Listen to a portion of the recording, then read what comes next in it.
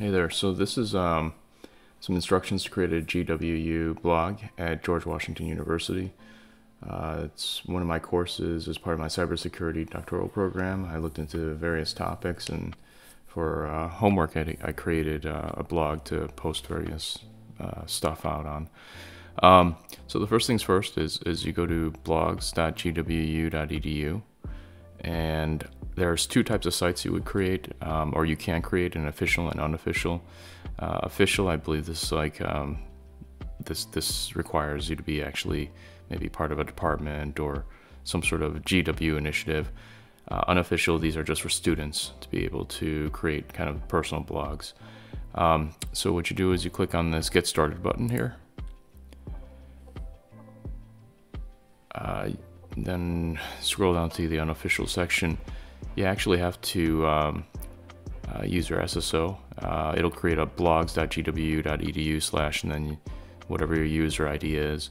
So for me, it created a blogs.gwu.edu/ john-kuk website.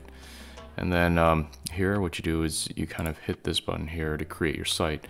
Now, I've already gone through the steps of creating a site, so for me, it kind of gives you this sign-in page. And then you just use your GWU user ID to log into the system.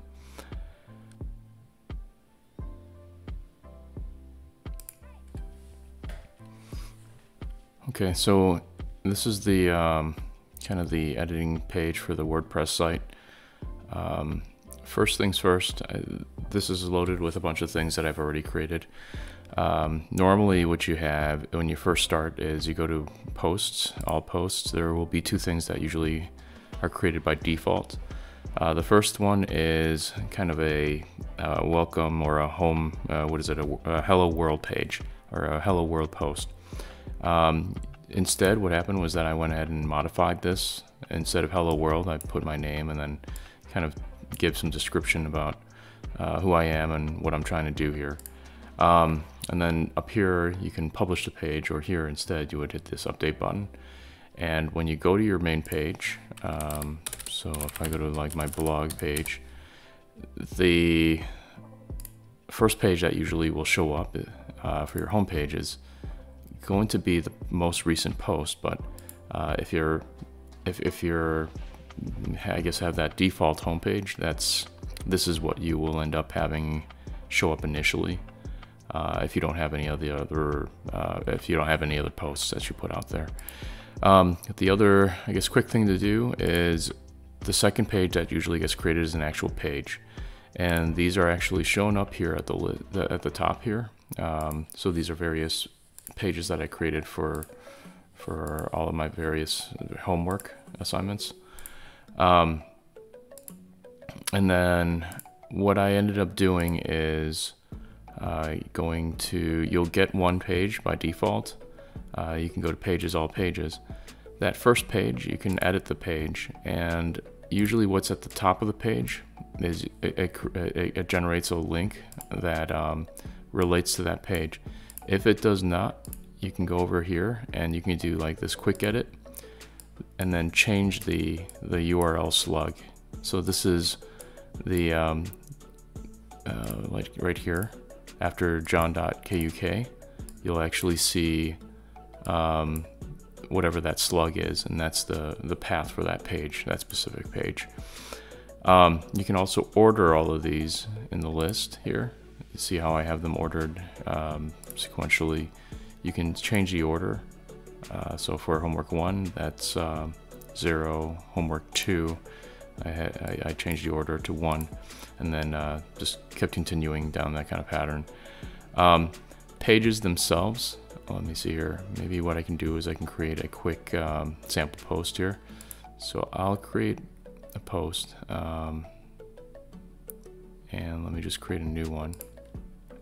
So this is normally what you will get when you have a brand new post or a page. You give it some sort of a title, so a test title, and then you would continually just add blocks of text.